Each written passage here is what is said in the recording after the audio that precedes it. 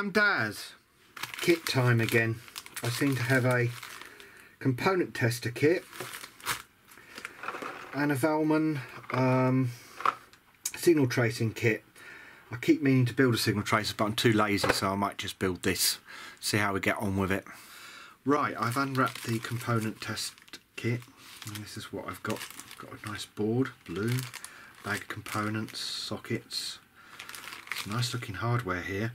There is some instructions with it, a couple of pages in English and Chinese, so there is something there. There's also a link for further information. But well, I'm quite impressed with what I've seen so far. They all look good quality parts here. And the resist even got to the trouble of labelling the resistors, which is impressive because they're 4 bands.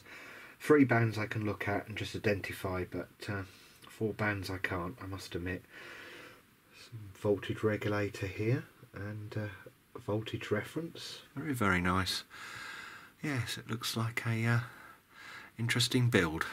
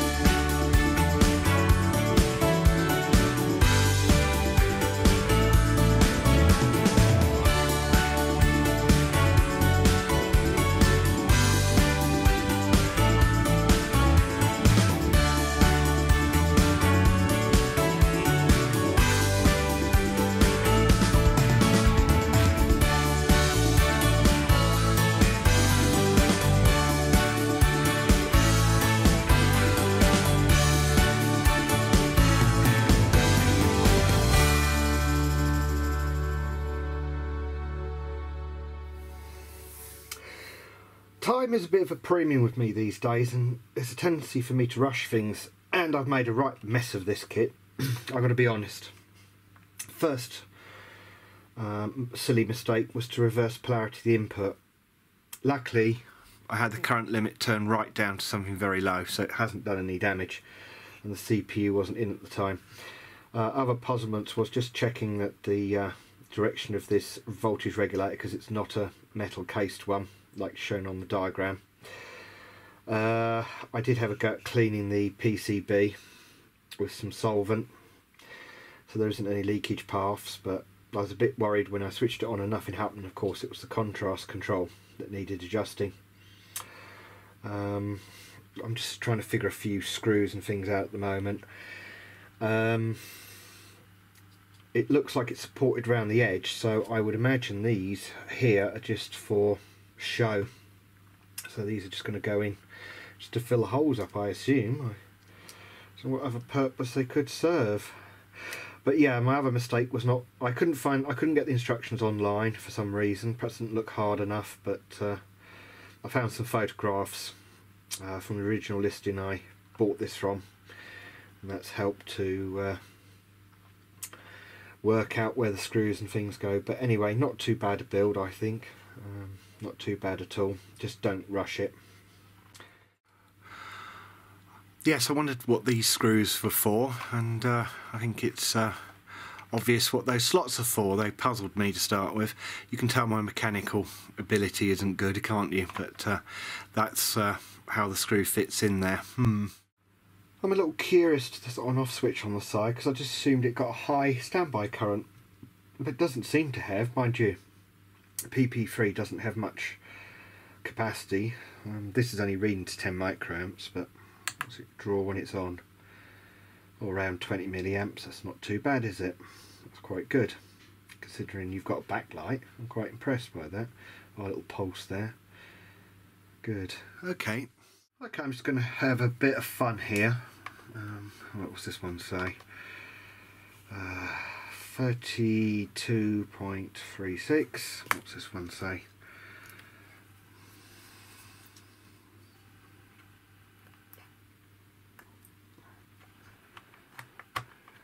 Right. I think I've grabbed it. Have I missed? No, I've missed. Look. Oh, be a bit more careful. There we go. Let's see what this one says. 31.96. So a little bit of a disagreement there. Let's try 10 ohm.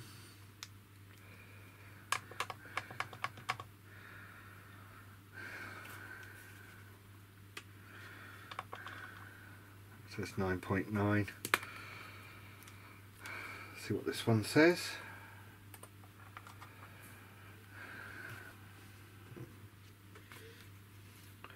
10.1. Well, I think in the ballpark they're not far different, are they really? Let's put another resistor in there. That's a 1 meg. Oh. Did I grab it?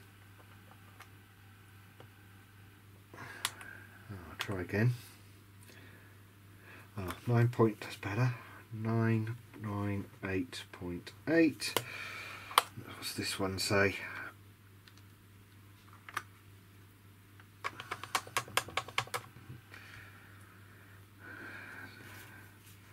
$995.2. Right, this is a 33. This is 35. What's this one say is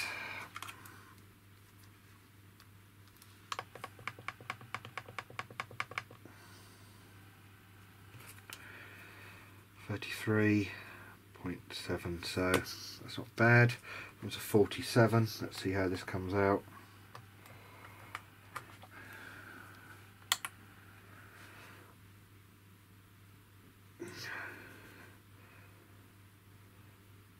$30.97. Let's try that again. 31.97. Okay, this one.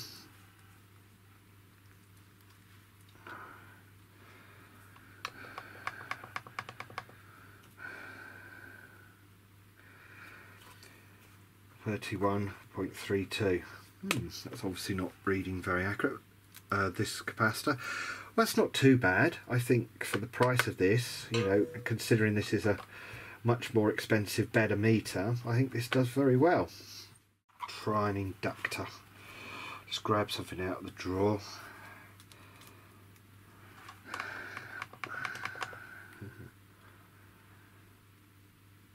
$41 microhenries. What's this one say?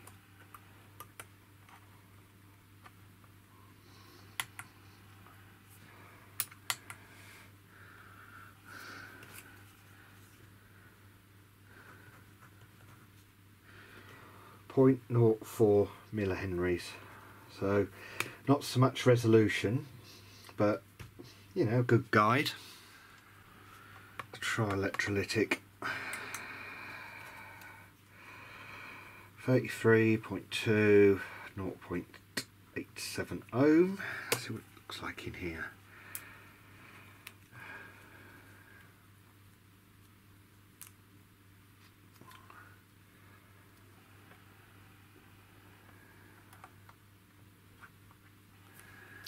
Oh, try again.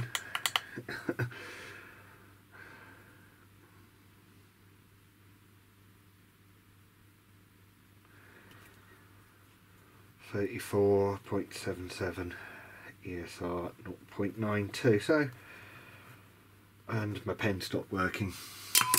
Typical. So that's not too far apart yet. So I'm not going to complain for around a tenner. So it's a useful second tester, I guess. Right, this is a BFX 85. Which has just arrived. NPN silicon transistor, HIFE 135. And what's the pins? Test current formula, no leakage. So collector is blue, that's the case, that looks right. Red is base, that looks right. Okay, let's see what this one does.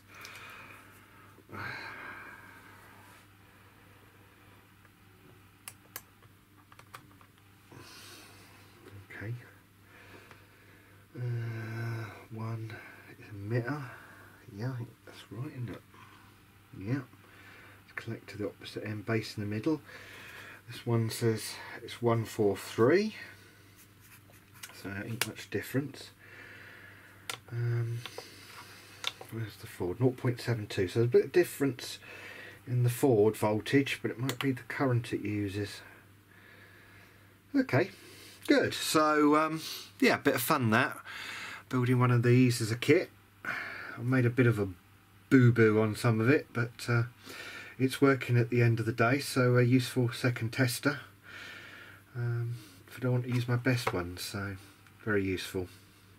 Anyway, thanks for watching, hope you found it interesting, and have a little giggle of me getting things wrong. It's always hilarious. You know, none of us are perfect, especially when we're in a rush or we're tired. So anyway, thanks for watching. I'll see you soon. Bye.